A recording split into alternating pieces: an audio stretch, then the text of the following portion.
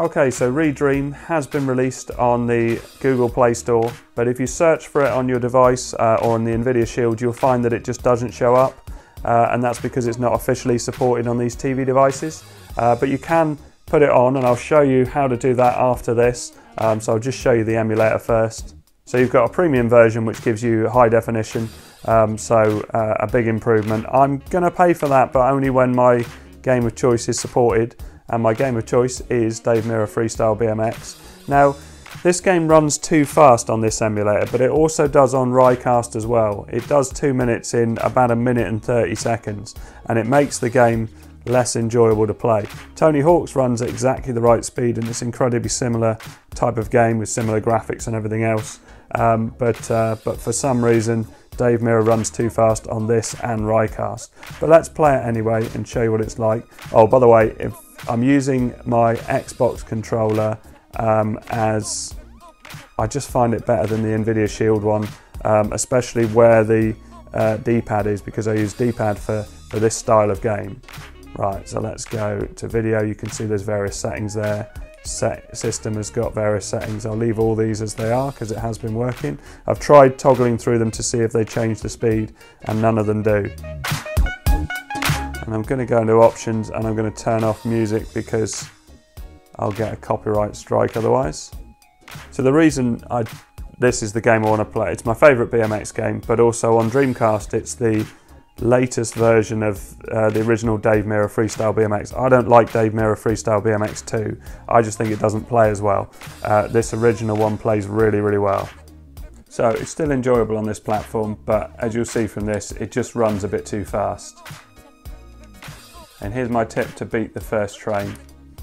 So start straight away, stall on here, just dab your brakes and then pedal hard, and you'll get across.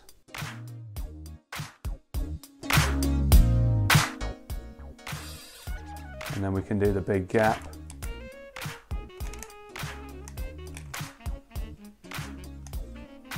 There we go.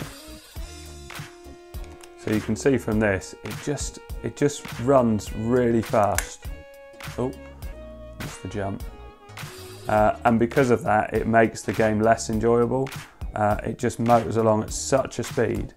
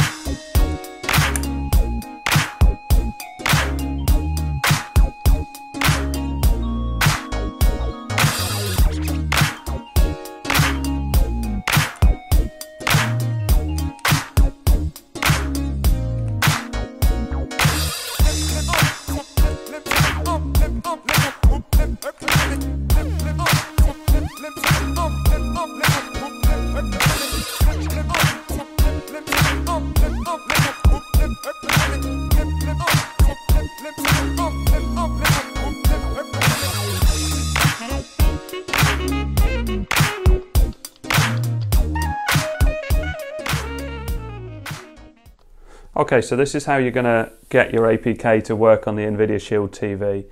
So you want to go to APK Downloader on a browser. Click on that link. Here we go. And we need to put the ReDream link in here. So we'll visit the Play Store. That'll open up another tab.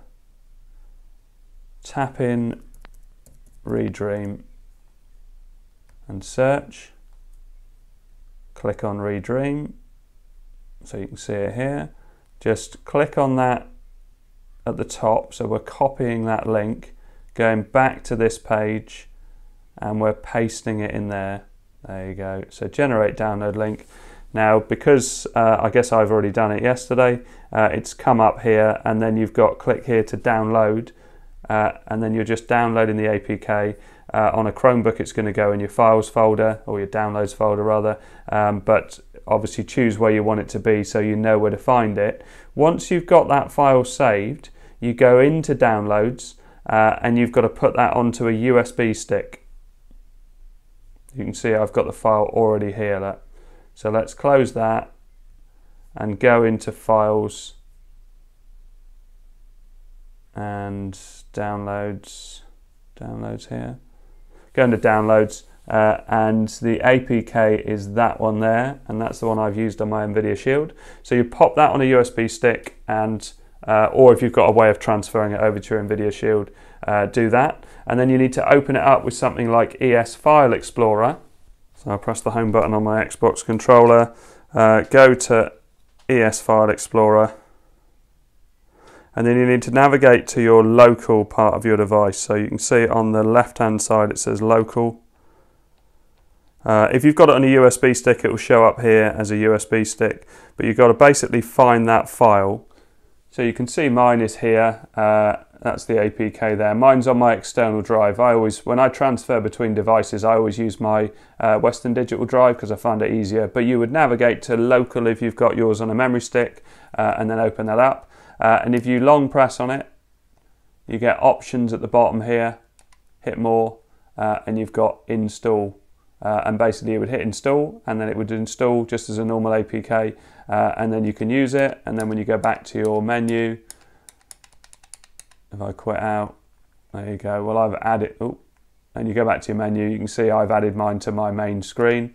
So click on that, and you can see it's resuming from where I got to. But if anybody thinks of a way of making Dave Mirra run at a normal speed rather than this super speed, I would much appreciate it. I would imagine I'd be pretty good at the game by the time I play it at the normal speed.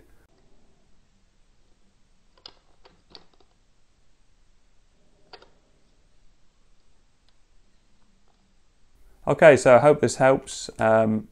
It really is an excellent Dreamcast emulator and runs really well on the Shield. It's just the one game that I want to play happens to play way too fast.